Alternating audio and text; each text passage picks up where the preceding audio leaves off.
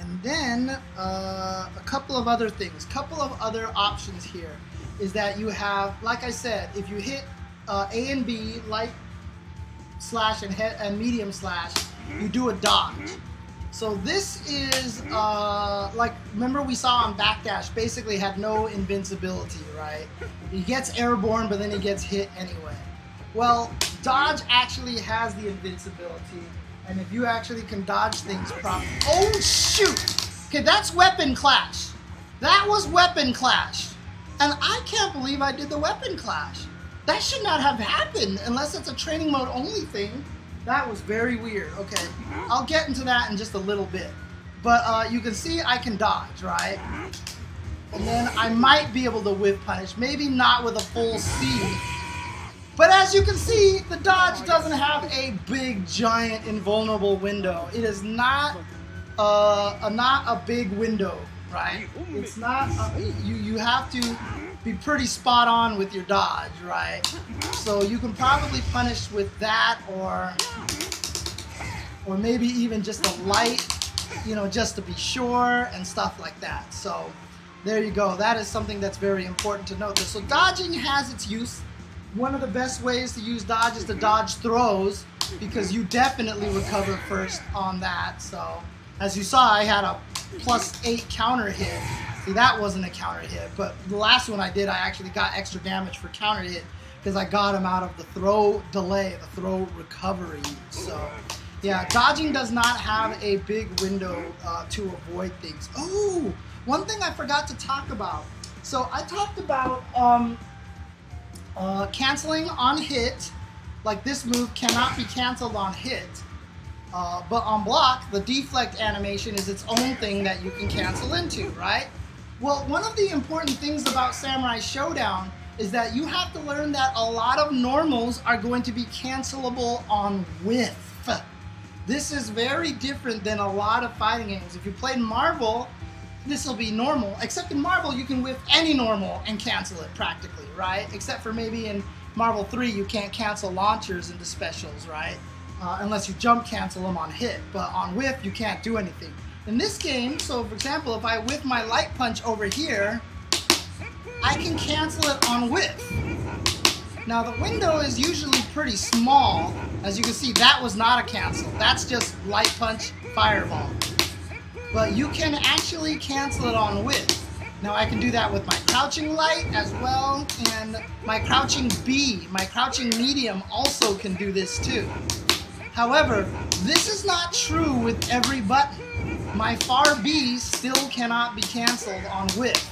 My crouch C can, and it might just be whatever move is cancelable on hit is also cancelable on whiff, but please do not quote me on that, because I'm sure there's going to be exceptions.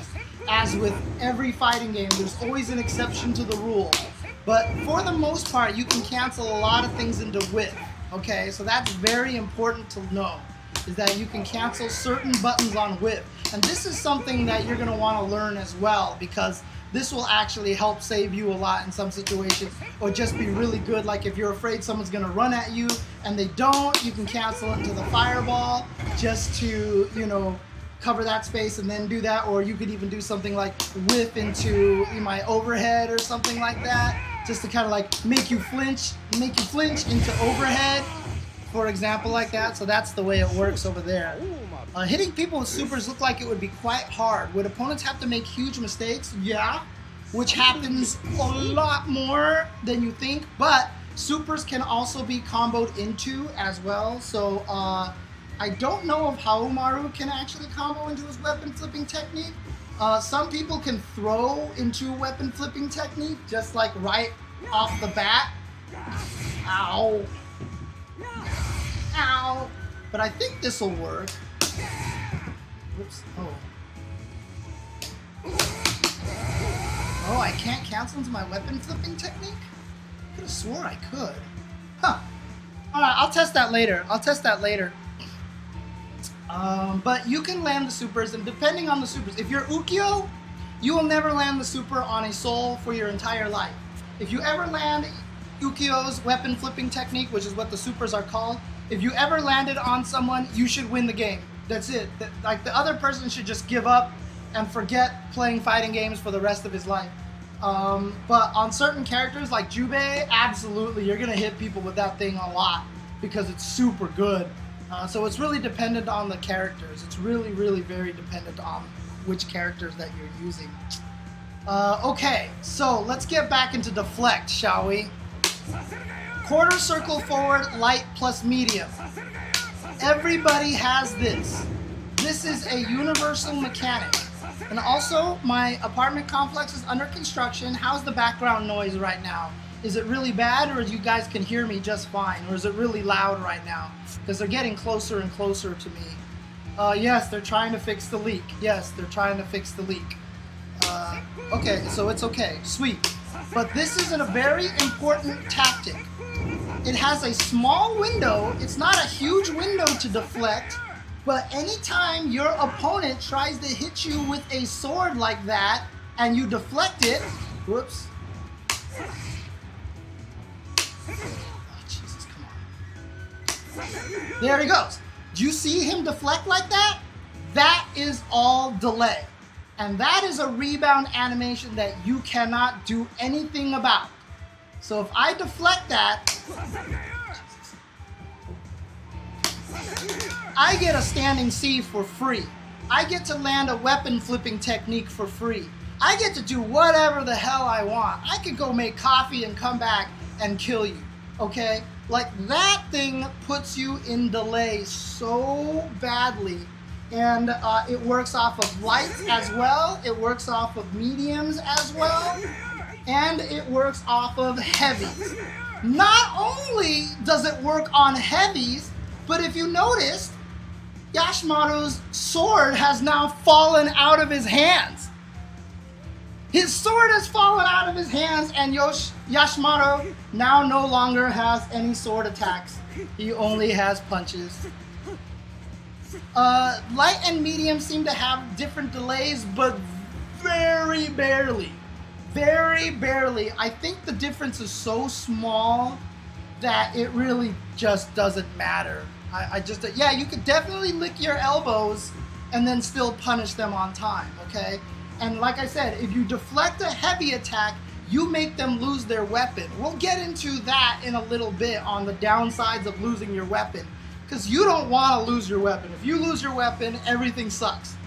Life just sucks in general, because you basically can lose a whole round, even if with a giant life lead, if you get your weapon deflected and you're standing there with no weapon, because things just suck really badly for you. But yeah, so Deflect is a very, very powerful tool. And with that all in mind, remember I said that you can cancel your rebound animation into Deflect.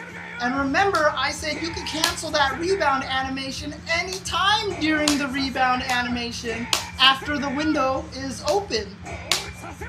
So now it becomes very scary for your opponent to try and actually punish you during a rebound.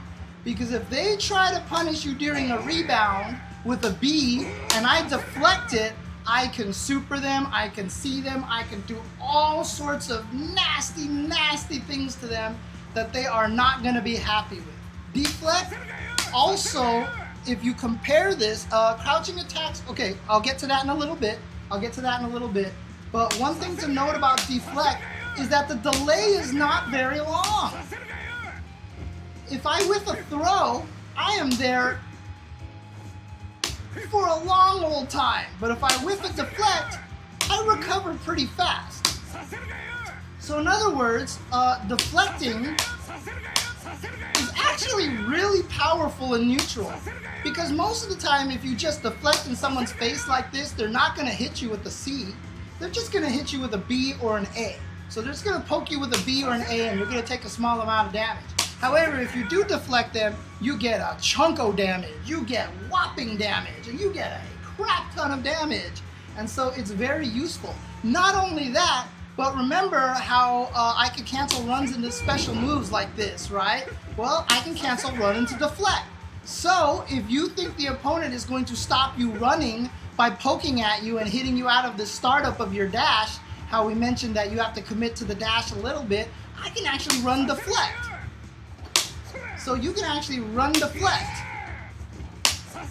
So Deflect basically is a monkey wrench thrown into everything that gives you huge rewards. And so Deflect is very, very scary.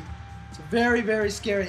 And exactly, the window is still small, so you still need very good timing to deflect things, but it's there and it makes you think twice about things once your opponent starts deflecting a lot of your errant pokes and stuff like that. So it's very, very scary. So does Haomaru still have a sword slash attack special? I don't know which one you're talking about. Rotabru-sama? I'm not sure which one you're talking about. Finding 6 with Yashimaru yet? Not yet. And can I do anything, other things out of the recoil aside from parry? Any special move, Snowcat? We talked about that a little bit earlier. You can cancel into special moves as well, like so.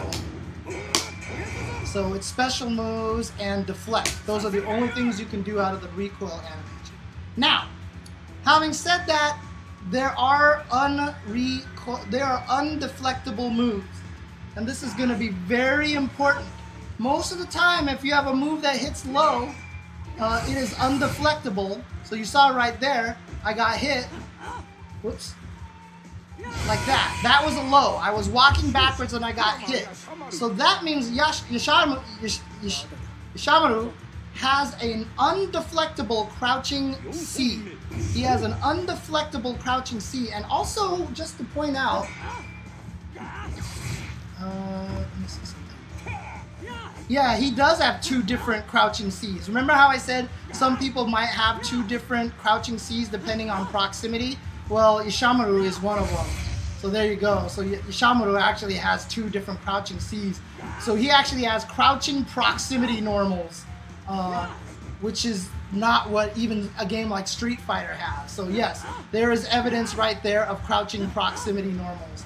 But at the same time, because that is a low, I cannot deflect that. So Yashimaru is going to have a really powerful weapon to have against people who try to deflect things a lot. If you throw out a lot of crouching Cs, you're basically going to blow them up for it. Also, everything that is a kick cannot be deflected. So this cannot be deflected. Nothing of a kick can be deflected. And in fact, if you have a weapon, if you have an attack that has nothing to do with your sword at all, like this thing over here, this can't be deflected either, because I'm hitting you with my water bottle. So I'm actually smacking you with my water bottle. So you can't actually deflect this either. It has to be a sword attack, and it has to be high enough that you can actually deflect it. So, are there low crushes in this game? Some characters have them, not everybody. Only a few characters. In previous Sam Show games, you had a in-place hop. You also had a super crouch. Those do not exist in Samurai Shodown 2019. Those are not available movement tactics stuff. So, no one is anti-airing because not a lot of characters have good anti-airs. Now, if you have an uppercut, anti-air to your heart's content. But if you're a character like Yashimaru, who does not have an uppercut like that, who has no invincible uppercuts, you kind of have to hold that jump. Now, there are a lot of ways that you can get around uppercuts. Some characters will do air-to-airs. When they see the opponent jump, you can jump and like stab him with a light punch right away.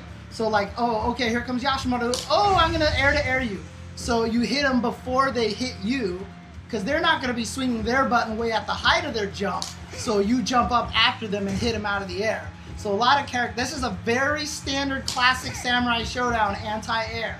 You see them jump, you jump after them and hit them out of the air. And it's completely fair too, because you're doing no damage, because if I hit heavy, look how long that takes to hit. I may get hit first. So I want to hit jump and light to catch him out of the early part of his jump, basically. And then that's like an anti-air. Some people have good normals that can anti-air. Shiki has an amazing standing kick that anti-airs. Haomaru's not so much. He's going to eat jump Cs anyway, but Shiki kicks like way up into the sky, so she has a really good kick anti-air. So for the most part, anti-airing is a different beast in this game. Now, if you have a good button like this, I'm pretty sure if you predict the jump, whoops, okay, I'm just gonna have him jump in the corner because, like, I can predict it and hit you out of the air and hit you before you hit me. So if you have moves like that, but you'll notice that a lot of anti-airs have slow startup like that. So people can anti-air each other, but it's not as easy as it is in some other games, and jumping is actually kind of potent in this game, I feel like. I feel like jumping is a little more potent, even in this Samurai Shodown compared to former Samurai Showdowns. I feel like jumping is a little more potent. However, your fight still wants to mostly be on the ground, especially if you're Kyoshiro or Ukyo or Tam Tam, because when they jump, I mean, I'll just show you what it looks like when they jump, man. When they jump, whew, boy, God, I mean, like request permission to land. I mean, Jesus, we need like a freaking, like, you want to talk airplane status, dude? Deflect is Samsho parry, although there is a just defend in the game as well. So there are just defends in the game as well. Let's go, beautiful forest. What's going on, Mariano Tekken? So, here we go. Jump with Kyoshiro.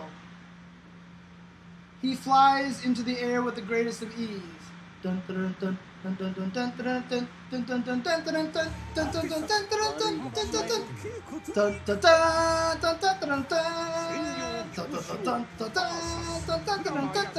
I mean, check this out. Look at this. I mean, this guy is flying forever. Remember how we said Yashimaru and Haomaru had like the same timing jump? I mean, look at this. Look at this. I mean, Yashimaru practically jumps at like 2/3 the speed, dude. It's pretty ridiculous right now. It's pretty crazy. And so, yeah, so he jumps forever. So different characters are going to have different jumps, and they're going to be different eases in which you can anti-air them. Some characters like Ukyo have really good anti-airs in the Air Phoenix Blade, which actually work really well as an anti-air, etc., etc. So that's the whole thing with anti-airs in Samurai Shodown. They definitely exist, and they're a thing that you can do, but the way that you want to look at anti-airs is different than how you look at anti-airs from other games. So there you go. I'm getting the kabuki drum here, the taiko drum. So in order to fix the leaks in my home, they have to wash the entire complex. So they're spraying the entire complex, and so they're essentially making my roof leak, and it is leaking into my bucket right now. And that's what that noise is. So